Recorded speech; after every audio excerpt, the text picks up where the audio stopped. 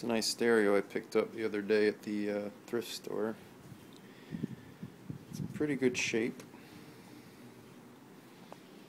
The speaker cover could use replacing, but this one looks pretty good.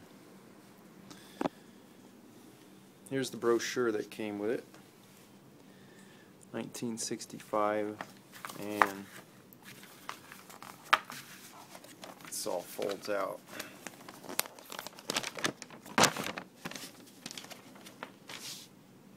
This one here, it looks like they wrote the price on it.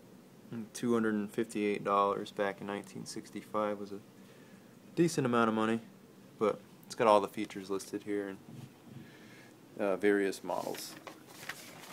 It was nice it came inside there.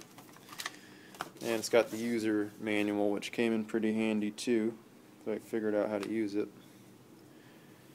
Wasn't sure if it squeaks a little bit. I wasn't sure if it worked when I bought it, but I was willing to take a chance on it. I figured I could always gut it out and put a modern setup in there, but the radio works.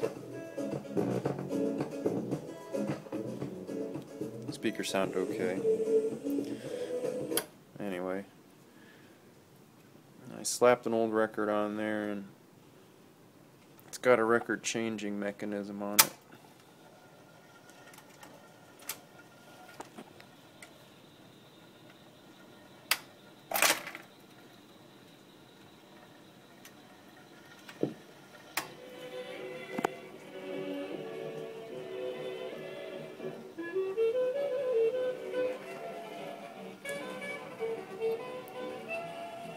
Sounds not too bad, so I ordered a new needle for it online, and hopefully that improves the sound quality a little bit.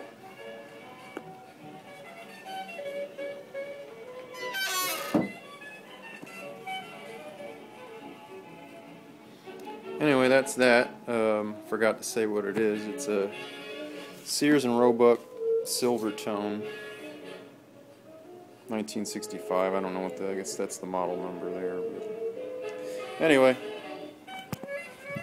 hope to get a few more years out of it.